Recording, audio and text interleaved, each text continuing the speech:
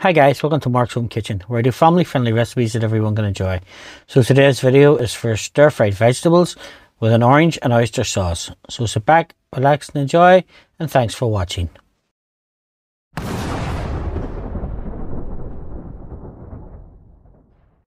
Now we take a bowl, and into that we're going to add some cornflour, and then some freshly squeezed orange juice, and the zest of an orange, some oyster sauce, and then finally some rice wine vinegar.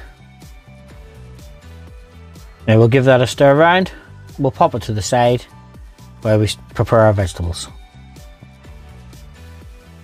So now we're over to our cooker, and we're going to take a frying pan. We're going to pop it onto a medium heat, and we're going to spray it with some low calorie cooking oil. To that then we're going to add some battened carrots, some baby corn, and some sliced red peppers. We'll give that a stir around. We'll cook it for 4 to 5 minutes, just until the carrots and the corn starts to soften.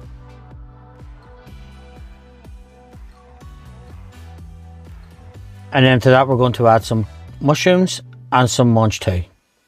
If you can't get mange tout, you can just use sugar snap peas. Give that a stir around, get them all coated in the oil, and just let them cook for another 2 to 3 minutes. So now that our vegetables are cooked and starting to soften, we're going to add the sauce mixture from earlier. Just pour it in. It's on a medium heat, so it should start to sizzle fairly quickly.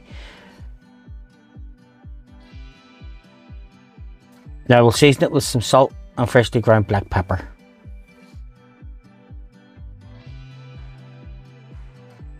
Give that a stir around, get everything covered in the sauce.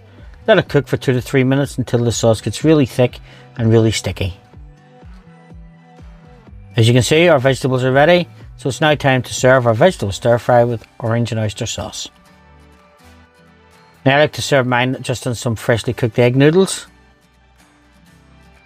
So we'll just top them with some vegetables. Now folks, if you've enjoyed this video, please don't forget to like, subscribe and share. Again, thanks for watching, and I hope to see you watching my further videos.